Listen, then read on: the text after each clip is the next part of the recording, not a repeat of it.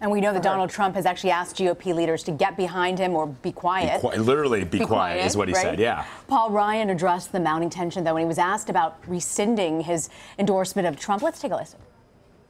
That's not my plan. I don't have a plan to do that.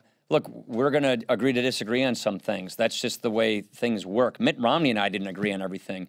What we do agree on is we don't want another Democrat in the White House, I can tell you that. And we do have a lot of common ground on a lot of things that we think will move us in a better way in this country. He's a different kind of candidate. This is a different kind of year. I'm going to be myself and speak up in defense of our principles, in defense of not just our party's principles, but our country's principles. As conservatives, we want to conserve our founding principles: liberty, freedom, self-determination, our Bill of Rights. Those are very important principles. No matter what, we're going to defend those principles. I do, though, believe that the last thing we want is a Democrat in the White House like Hillary Clinton.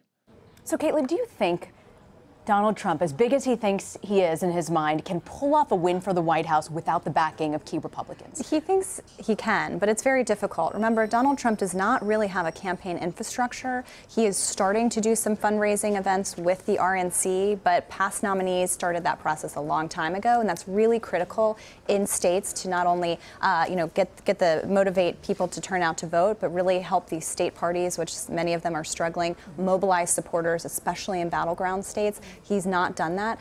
Paul Ryan endorsed Donald Trump out of a party unity message. Hoping to kind of rally the troops against Hillary Clinton is also something that Republicans have wanted to do. And Donald Trump at nearly every turn has been disappointing them in that regard. They looked at this week in particular as a week to really kind of change the trajectory of the race, given the attacks, given what we're seeing in polling, that voters respond better to Trump than Clinton when it comes to handling national security and foreign policy, and terrorism. But they graded his response to the Orlando attack specifically very poorly. Yeah. So Republicans are grappling with that and trying to figure out ways to actually move beyond Trump now, figuring out ways to create their own climate, especially those who are vulnerable in Senate and House races. I mean, it's fascinating that Paul Ryan says that the things that are important to the Republican Party, freedom, the Bill of Rights, as if the other side doesn't believe in freedom and the Bill of Rights, but also, interestingly enough, the candidate, the presumptive Republican nominee,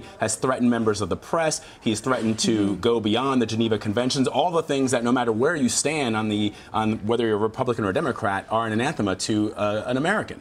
Sure. And when it comes to Republicans specifically, one of the reasons they started to coalesce around Donald Trump was because they thought he could campaign on their message. Right. Remember, Paul Ryan is in the process of unveiling a series of proposals aimed at showing the electorate what the Republican Party wants to be. Donald Trump has made no overtures or any signs, really, that he will campaign on those issues. So that's still a big question mark. Yeah, he told him to be quiet. Right. Caitlin, Huey-Burns and Heidi Przybyla, thank you, ladies, very much. Thank you.